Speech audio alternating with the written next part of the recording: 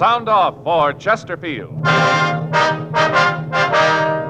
Chesterfield, the first and only cigarette in America to give you premium quality in both regular and king size, brings you Dragnet.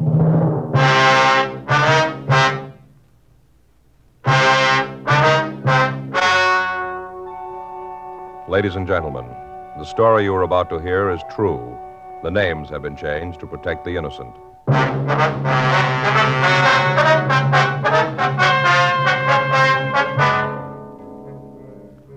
You're a detective sergeant. You're assigned to forgery detail. 2 men have been passing bad checks in your city. You have descriptions of both of them. You know the names on the checks. Your job, get them. First, we read you the 6 months report, then the 8 months report. Now, here is 10 full months of scientific evidence on smoking Chesterfields. A medical specialist is making regular bi-monthly examinations of a group of people from various walks of life. 45% of this group have smoked Chesterfields for an average of over 10 years.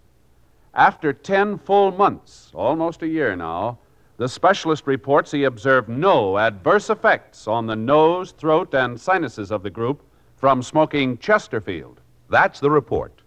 And Chesterfield is the first and only premium quality cigarette throughout, in both regular and king size. Fine tobaccos, the world's best, kept tasty and fresh, wrapped in the finest cigarette paper money can buy. Yes, everything that goes into your Chesterfield makes it the premium quality cigarette. And it's the only cigarette that gives you scientific evidence of real smoking pleasure. Try much milder Chesterfield today. They're best for you.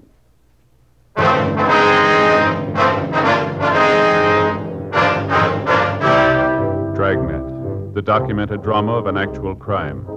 For the next 30 minutes, in cooperation with the Los Angeles Police Department, you will travel step by step on the side of the law through an actual case transcribed from official police files.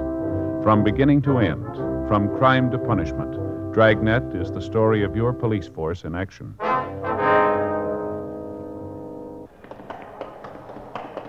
It was Thursday, April 8th. It was windy in Los Angeles. We were working a day watch out of forgery detail. My partner's Frank Smith. The boss is Captain Welsh. My name's Friday.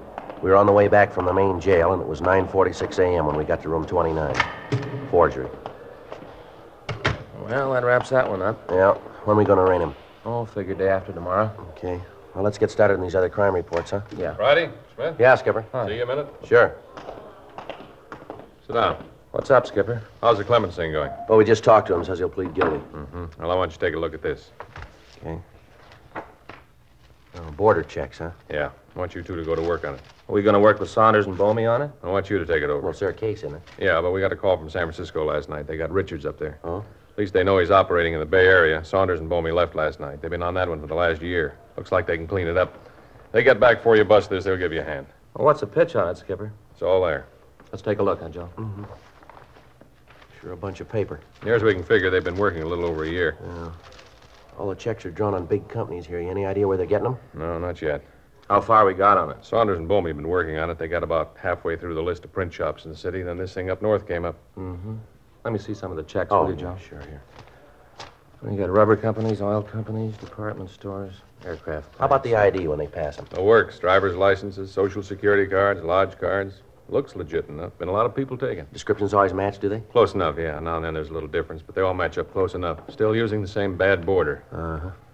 You notice that even though they changed the name of the company on the check, changed the heading all around, they use the same border on all of them. Yeah, I see. Look, there in the lower left-hand corner. See? Yeah. Plate's broken. Little break in the border. Mm-hmm. All the checks they pass have the same thing. Yeah, well, you wouldn't notice it unless you're really looking for it, would you? Well, that's it. All the reports are there. Everything that's been done. It's in your lap now. Need anything, let me know. Right. Okay, Skipper, we'll get right on it. Well, from the package here, sure looks like they're scoring good, doesn't it? How much they gotten? Well, let's see. Figures about $70,000. Huh. All the bulletins we put out. Know the people you cash checks for. Yeah, 70,000. It's a lot of money, isn't it? sure is. If people would just read those bulletins. They never learn, huh? 10:02 a.m. We started through the package. The check forgers had been working for over a year. They'd passed phony checks all over the southern part of the state. The amounts on the checks varied from $50 to $275. They carried 10 different endorsements. The names and signatures had been run through our files, but we'd gotten no identification. The writing had been checked by Don Meyer, but there were no examples in the files that matched. During the next 2 days, we finished canvassing the print shops in the area in an attempt to find where the bad checks were being printed. We came up with no new information. Additional circulars were gotten out to all stores and check cashing agencies in the area, giving the description of the two men and lists of the companies the checks had been drawn upon. Photographs of the checks pointing out the border defect were also distributed. 2 weeks went by. No results. Informants had been checked and rechecked. Known forgers had been questioned. The victims of the forgers had been shown the mug books. They failed to make any identification. From what they'd told us, we had the artist in the crime lab draw up a composite picture of the two men. Copies of these were distributed to the people and organizations most likely to cash the phony checks. Lieutenant Saunders and Sergeant Bomey finished their investigation up in San Francisco and joined us in the search for the forgers. Tuesday, April 27th, 10:14 a.m. Frank and I checked back into the office. Lousy thing. Yeah. Clutch was out. You know, I thought it was a pin. Sure felt like it. Funny feeling when you press down, there's nothing there. Did he say when it would be ready? I thought he could have it for us in the morning. I'll check the business office and get another car. We'll try to get a good one. The last one we drew was about to fall apart. Yeah. I'll get it. Forgery, Friday. Yes, ma'am.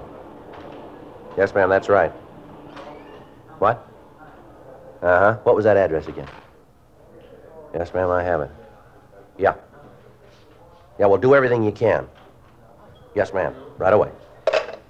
Well, get your coat. What is it? Check cashing agency out on Pico. The guy's there now. Frank and I left the office and checked out another car. We drove out to the check cashing agency on Pico. It was located near a large tool and die plant, and they advertised that they cashed payroll checks. 10:33 a.m. We parked the car and went into the store. You the police? Yes, ma'am. Are you the one that placed the call? I sure am. I stalled him like you said. That's him back there. Uh-huh. I told him that he'd have to wait for the manager to get back and open the safe. He got pretty huffy about it at first. Then he said he'd wait. I think he's been drinking. Yes, ma'am. All right, we'll talk to him. He's the one. You'll see. I spotted him right away. Took one look at him, and I knew he was the one you've been looking for. All right, ma'am. Let's go. Sure fits the description. He's the one. Excuse me. Yeah. You wanted to cash a check, did you? Yeah, that's right. What if we could see your identification? The young lady has it. And here it is. His driver's license and his Social Security card. All right, thank you. Leslie P. Bergen, is that right? That's what it says. Yeah, we've seen it before. What if we could see that check, You please? bet. I'll get it for you. Well, look, there's no reason to make a federal case out of this. Give me the check and I'll go someplace else. I tell you, though, you act like this to everybody who comes in here, you ain't going to stay in business long. Yeah. Here you are, officer. Here's the check. What's she talking about? What? Officer. She called him officer. What are you, cops? You called it. How about it, Joe? Yeah, broken border. Where'd you get this check, mister? Well, what do you mean, where did I get it? They gave it to me at the plant. Gave you this check, huh? Yeah, that's right. Say, what's this all about anyway? How come you guys are so interested? I wonder if we could see what you got in your pockets. No, I don't have to show you. It's none of your business. You been drinking, mister? None of your business. You got no call to act like All right, this. come on, let's see what's in your pockets. Well, what's that going to prove? Now, look, Bergen, if you haven't done anything wrong, then you got no reason not to show us, have you? Yeah? Oh, all right. Put the things here on the counter. All right. You guys going to regret this, you know. Is that right? You just bet. I got a lot of friends in pretty high places, and they're going to hear about this. You guys be sorry you ever started this. All right, come on. You can go a little faster than that, can't you? All right, here. Here's some keys, change, money clip. All right, pick up the money and keep that with you. No, just the money. Now the back pockets. Back pockets. That's right. We want to see what's in them, too. Well, all righty. I'm glad to cooperate with the law. Nice to know you guys are this alert. I'm glad to know you're doing your duty. Yeah, come on. Let's get to those back pockets, shall we? Say, what's your name? Friday. Cop, huh? That's right. Friday, huh? Yeah, what's your first name? Joe. Joe Friday. That's right. Now, come on. Get the stuff out of your back pockets, will you? Stall long I bet enough. you think I'm trying to hide something in there, huh? Well, you're wrong. Now, I got nothing to hide. There's my wallet, comb, that's all. This key here. Yeah? Keys to your car. No, I don't have her. Oh, that's not true, officer. I saw him drive up. That's his car out in front, the red Ford. Is that right, Bergen? Well, now, maybe it is, and then maybe again it isn't. You want to check on it, Frank? Yeah. Here's the keys. I hate to think of it, I really do. What's that? Trouble you guys are going to get into when my friends in high places hear about this. Yeah, sure. Let's look at your wallet, huh? Why, you bet. Always glad to cooperate with the law. No, you hold it. Just open it up. Any money in it? I told you the money's in the money clip. Right here. You told me to keep it. You don't remember very well, do Well, you? these your cards here? Business cards? Let me see. Here. Yeah, certainly. They're mine. Leslie Paul Bergen, business advisor. I thought you said you worked at the plant. Part-time job. What's your name? Friday. What's your first name? Joe, I told you. Joe Friday, huh? I'd remember that and tell my friends in high places. How about your coat pockets? Anything in them? Well, cigarettes, maybe handkerchiefs, matches. That's about all. All right, let's see them. All righty. Sure nice to know that we got officers like you, always doing your duty. Yeah, see? Nothing. Where'd you say you got this check? What check? This one here, the one you tried to cash. Oh, yeah, that check. Yeah, that check. That's the one. Well, I got it from a friend. He asked me to cash it for him. Just so happened I had the money, so I did. Anything wrong with cashing a check for a friend? How come the check's made out to you? They always make checks out to me. Always do down at the plant. Now, look, mister, you got your stories all mixed up here. Let's go downtown and get this thing straightened out, shall we? Joe, Yeah. we hit it. 23 checks all made out to him. Found them in the glove compartment of the car. Car's registered to a Leslie R. Doyle. What's his name? Smith. First name. Frank Smith. What is this? No, he's a happy drunk. Oh. These checks yours, Doyle? Well, let me see. Never saw those in my life. Well, we found them in your Oh, car. I certainly don't understand that. In my car? Yes, that's right. Now, come on, let's go downtown. Where are we going? Downtown. What's your name? Smith, Frank Smith. Phony name. You wait till my friends hear about this, policeman using your alias. My friends are going to hear about this, you know. Yeah, sure. Ah, in high places. 10:57 a.m. The suspect admitted that his true name was Leslie Doyle and that the car belonged to him. We took him to the city hall. Frank ran the name through R&I, but we got no make on him. His prints were rolled, but there was no record on him. A communication was gotten off to George Brereton, CII Sacramento, and one was sent to Washington. 11:30 a.m. We took him to the interrogation room to question him. I told you, I don't know where the checks came from. They were found in your car. So they were found in my car. That mean they're mine? Looks like you had something to do with it. They all were made out to you, the phony ID you got there. Well, maybe it's a joke. Maybe it's somebody's idea of a gag. Well, huh? that's not very funny, is it, Doyle? Well, you don't have to tell me. Say, you got another aspirin, my head's coming apart. Frank, you got Yeah. Here. Yeah, thanks. Got some water? I'll get some for you. No, never mind. I'll take it without. Thought you might have a tap here. What? Sure. You turn it on and let it drip, and then you don't give people none until they answer your questions. Yeah, sure. You take pills like I do, you get to the point where the only important thing is to get them in your stomach. All right. Now, how about the checks, huh? I told you 100 times I don't know anything about Then them. maybe we better fill you in, huh? Yeah, go ahead. I like to hear. We got you for trying to pass a check this morning, didn't we? You want to cop out to that? So maybe one check. Like I said, that's no crime. I cashed it for a guy. Maybe it was the same guy who planted the other ones in my Oh, why don't car. you come off it, Doyle? Let's stop playing games here. We made you for the forgeries, and you know it. Your description matches the one we got. You turn up with 23 checks made out to you, all drawn on different companies. The border on the checks matches the ones we're looking for. We got witnesses who identify you. Now, why not save a lot of time and admit it? Come on, Doyle. Doyle? Don't look like there's any other way, does it? Not from here. Well, if I cop out, will it help any? What do you mean? Like you said, now let's stop playing games. Will it help me out any? You're liable for 1 to 14 on each count. If I help? All we can do is see that it's marked down that way. That's all? That's all. Well, then I got nothing to lose by not talking. That's the wrong way to look at it. You guys haven't come up with any other way? We don't make deals, Doyle. You know that. Well, all right. I'll play it that way, too. Now, let's get this 510, huh?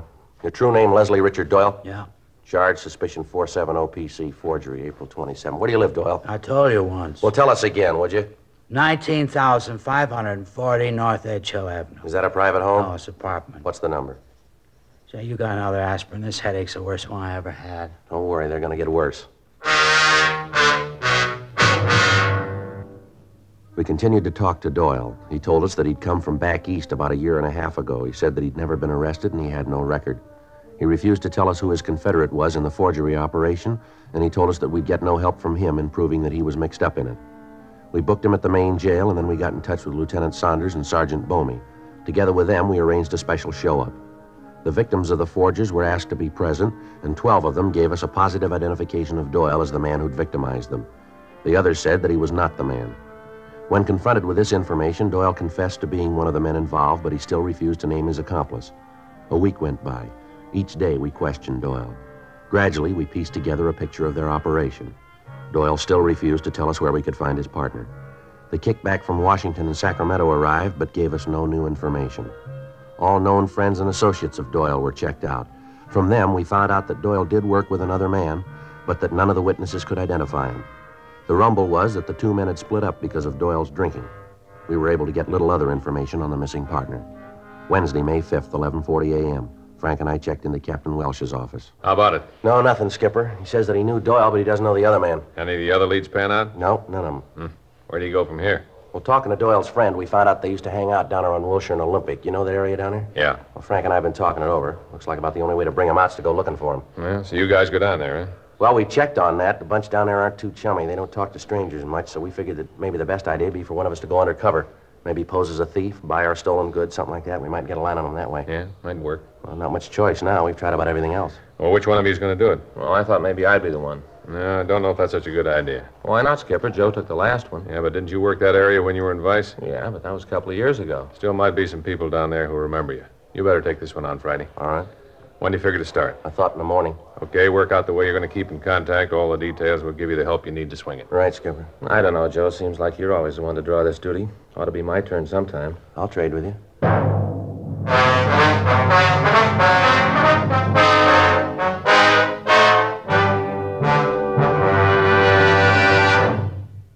You are listening to Dragnet, the authentic story of your police force in action. Smokers all over America are changing to Chesterfield because Chesterfields are premium quality throughout in both regular and king size. King-size Chesterfield contains tobaccos of better quality and higher price than any other king-size cigarette. That's certainly important to every king-size smoker. Of course, it's the same fine tobacco as in regular Chesterfield.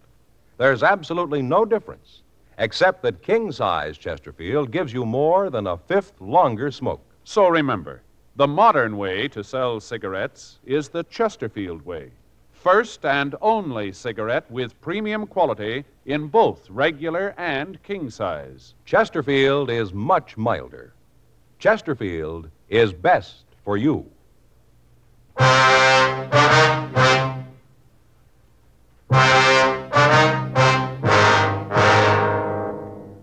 Thursday, May 6th, 9:30 a.m. I left my apartment and went down to the vicinity of Wilshire and Olympic. I spent an hour wandering around the bars in the area, and then I checked into a small hotel down on South Hill. I registered as Joe Kelvin from Phoenix, Arizona. I told the clerk that I was in town on business and that I'd be there as long as it took me to conclude the deal I was working on. I spent the afternoon in a bar on 4th Street, and I got friendly with the bartender. I asked him if he knew Leslie Doyle, and he told me that he'd seen him around, but that he didn't know him very well. I asked if he'd ever seen Doyle with another man. He said that he had, but he didn't know who he was. The bartender went on to say that the two men had frequent arguments and that they usually ended up with the other man walking out and Doyle going on a drunk. He told me that I might be able to get some additional information on the man in a cafe over on 5th Street. I spent the next 3 days wandering around that area, eating my meals in the restaurant. At the end of that time, I had no new leads. Frank, Saunders, and Bomey were still working on the case, and Frank told me that the bad border check passing was still going on. Further conversations with Doyle netted them nothing. At the end of a week, I'd gotten to know one of the waitresses at the restaurant, and she indicated that she knew Doyle's partner, that she knew him merely as Mac. She was unable to tell me where I could find him. I got in touch with Frank Smith, and he ran the name through the moniker file in R&I, but he got no make. Friday, May 14th, 10:56 a.m. I stopped for breakfast. Morning, Joe. Hi, Agnes. What'll it be this morning? Well, let's see. Orange juice, couple of eggs, toast, and coffee. All right? Eggs sunny side up? Yeah. How's the bacon? Great, just like always. All right, couple of pieces. Yeah. Want to bring the coffee right away? Yeah. Is that the morning paper? Here? Yeah. Thank you.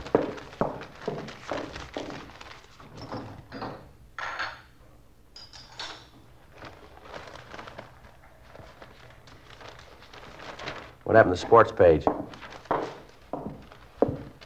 Here. You don't look good this morning, bad an eye? Yeah. Had trouble getting to sleep last night. Mm-hmm. How's the deal coming? Oh, all right. I should wind it up in a couple of days. What business you in, anyway? Oh, you could call me kind of a broker, I guess. That right? Yeah.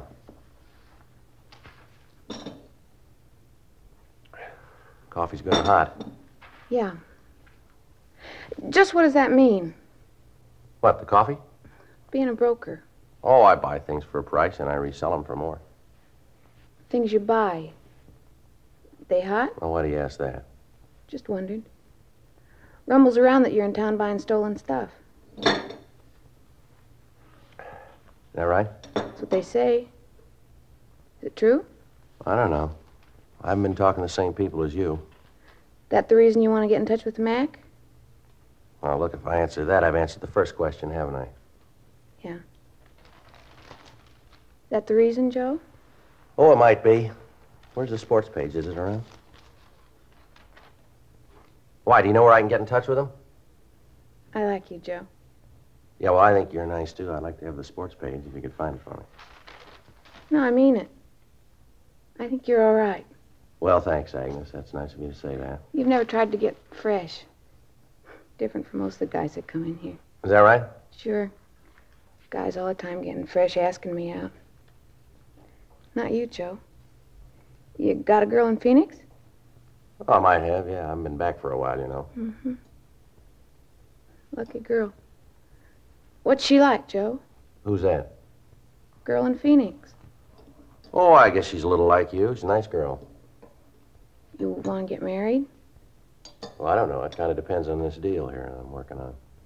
It'd be nice if you got married. I'm going to get married someday. That'll be nice. It'd be real nice if you got married. Depends on this deal, huh? Yeah, that's right. Okay. I'll tell you how to get in touch with Mac. 11:14 a.m. I continued to talk to Agnes. She told me that she didn't know where Mac lived, but that she could put me in touch with a man who might. She gave me the address, and I drove over to the place. It was a rooming house on South Vermont. I talked to the man. He told me that he'd seen Mac during the past week and that as far as he knew, the suspect was still living in an apartment house on 7th Street. 1:15 p.m. I called the office, and Frank Smith came out to meet me. We arrived at the apartment house and talked to the manager, Mrs. Nancy Holmes. She told us that she had a tenant named McLean who answered the description we gave her. She told us that McLean had lived in the apartment for the past 8 months. She went on to say that she didn't know what business he was in, but that up until a few weeks ago, he was in the company of a man called Doyle. Her description of the man matched that of the suspect. 2:46 p.m. In the company of the manager, we went through McLean's apartment. We found 14 checks made out to him, and all of them drawn on large companies. All of them had the same broken printed border. Frank and I waited for him to return. 5:32 p.m.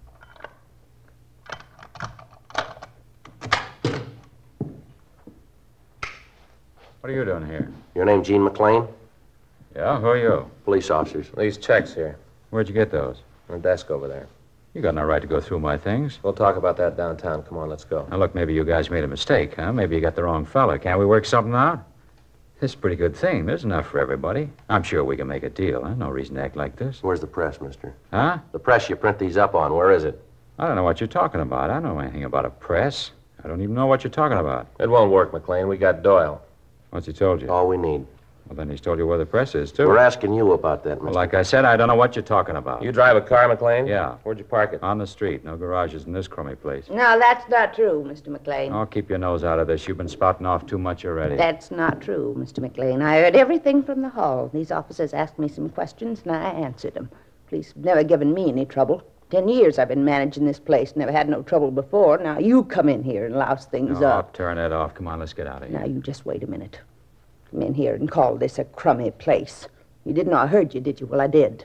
Listen, officer, he's lying when he says he doesn't have a garage.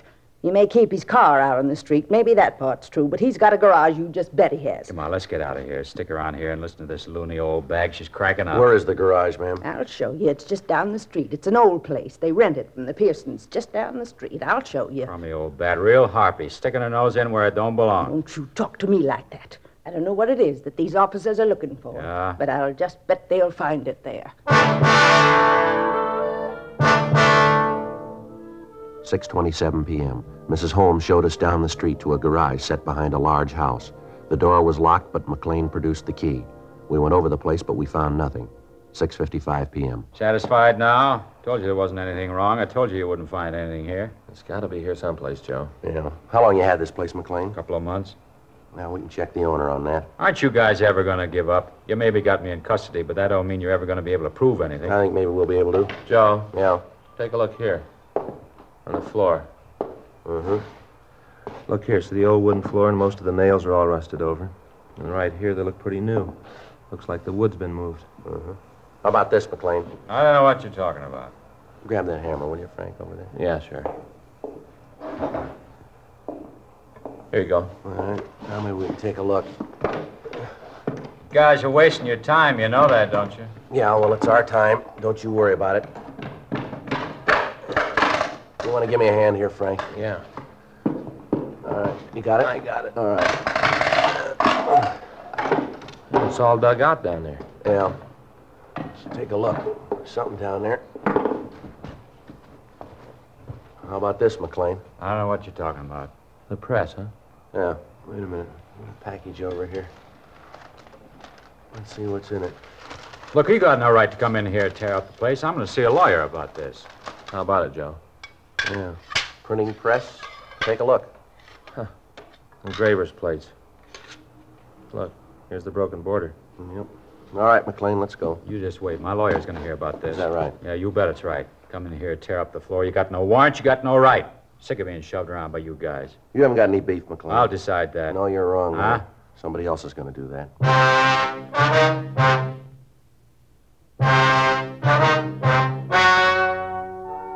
The story you have just heard was true. The names were changed to protect the innocent. On August 25th, trial was held in Department 89, Superior Court of the State of California, in and for the County of Los Angeles. In a moment, the results of that trial. Now, here is our star, Jack Webb. Thank you, George Fenneman. Friends, here are two important things to remember. Everything that goes into your Chesterfield makes it the premium quality cigarette, and it's the only cigarette that gives scientific evidence of real smoking pleasure. Try much milder Chesterfields today. They're best for you.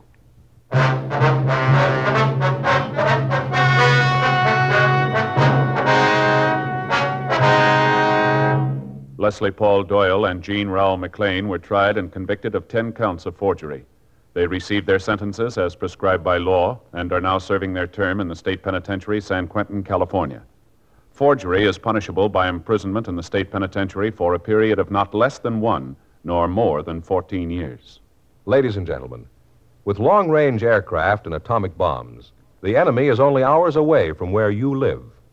Our Air Defense Command relies on radar to detect enemy aircraft. But it is possible for low-flying planes to remain undetected.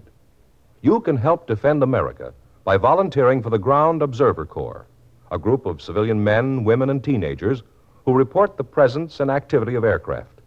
For information, write or phone your nearest Civil Defense Center.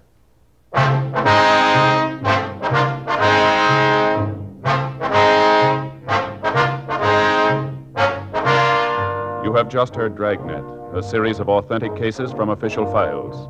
Technical advice comes from the Office of Chief of Police W.H. Parker, Los Angeles Police Department. Technical advisors, Captain Jack Donahoe, Sergeant Marty Wynn, Sergeant Vance Brasher. Heard tonight were Ben Alexander, Art Gilmore, Whit Connor. Script by John Robinson. Music by Walter Schumann. Hal Gibney speaking. For a million laughs, tune in Chesterfield's Martin and Lewis show Tuesday night on this same NBC station. And sound off for Chesterfield, regular or king size. You'll find premium quality Chesterfields much milder. Chesterfield is best for you. Chesterfield has brought you Dragnet, transcribed from Los Angeles.